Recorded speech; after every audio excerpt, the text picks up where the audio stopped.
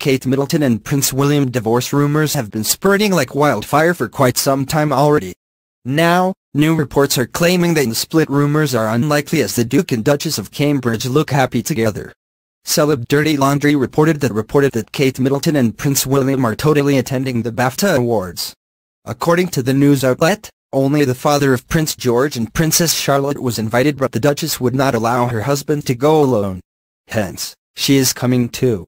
Speculations have it that Kate Middleton was not invited since most actresses are not comfortable with her presence as she might steal the limelight from them.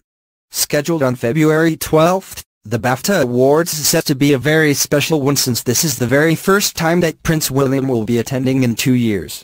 The Duke and Duchess of Cambridge are fantastic supporters of BAFTA. Amanda Berry, BAFTA Awards chief executive, has revealed to Variety of Kate Middleton and Prince William's attendance at the upcoming event. "We very much look forward to welcoming their Royal Highnesses at the British Academy Film Awards.